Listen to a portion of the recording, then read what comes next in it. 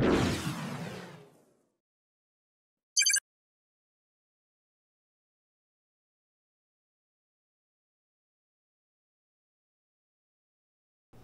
everybody, Jose Rodriguez back again.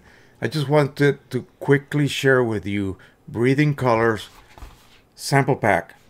I acquired this a while ago and I have yet to look at it until recently. Finally, once I did, I literally fell in love with these types of papers. What are they? They are canvases and they have different gloss levels. They're not all matte, they have different gloss levels. They have other included type medias that are heavy, thick type matte art papers. Some of them are texture, some of them are not. And again, they're really meant for a capable printer like a Pro-1000, a P800, a P900 from EPSON, that sort of thing. I tried printing them on my 8550 and some of them literally failed because they're just too thick and there's no setting on the printer driver that can compensate for that thick matte or glossy or luster type canvas. It's a little bit hard to handle for something like that basically is designed to print on your RC type coated glossy and shiny papers as well as your thinner matte papers. It does a fantastic job with those types of media, but I managed to do at least a couple of prints that show you how beautiful this canvas is. Now these are a bunch of oars from a boat that were painted bright colors, and of course they're a little bit weathered and that kind of adds to the whole flavor of the image. But again, look at the surface. This has received zero varnishing whatsoever. This is ready to be framed as is. Unless you want to add more gloss, I wouldn't imagine I would want to do that.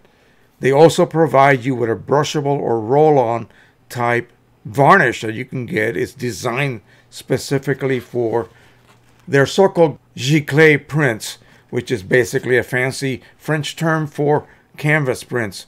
In other words, art type prints. So again, gorgeous.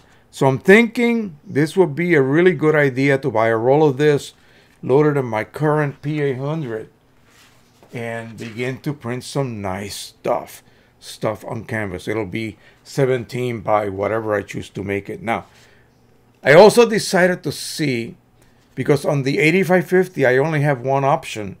I have to choose one of their matte settings and they have two of them, I believe. And so again, there's no profile for that printer for these types of media. They just feel that the 8550 is not a true photo printer, so they don't go through the trouble of creating profiles for it.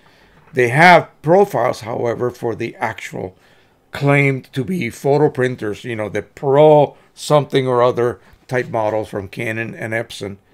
But I just very curious the other day. I wanted to see whether I can produce a neutral black and white or monochrome result on one of these canvases. So I had a second sheet available.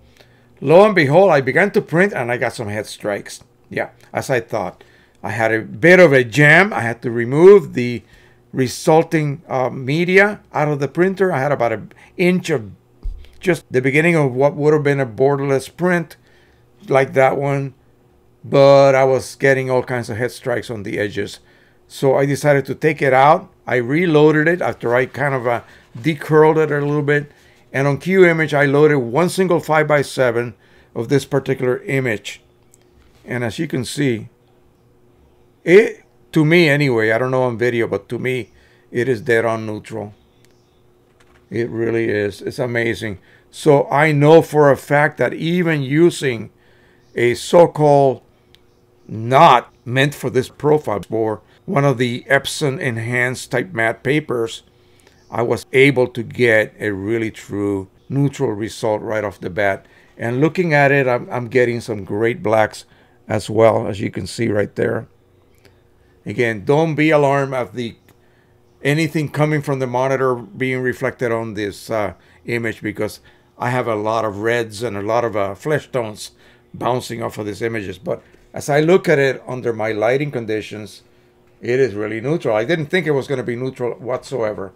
But anyway, that is a good result. And now I'm a little excited about buying some of this stuff and putting the P800 that I have been neglecting for quite a while now. I'm running OEM inks on it from large cartridges, so I should be able to get the best results possible. Again, what I would do, of course, is download the P800 profiles for all of their canvases and go to town producing great prints. All right, thank you so much. Don't forget to subscribe, share, and like. And as always, happy printing, everyone. Bye-bye.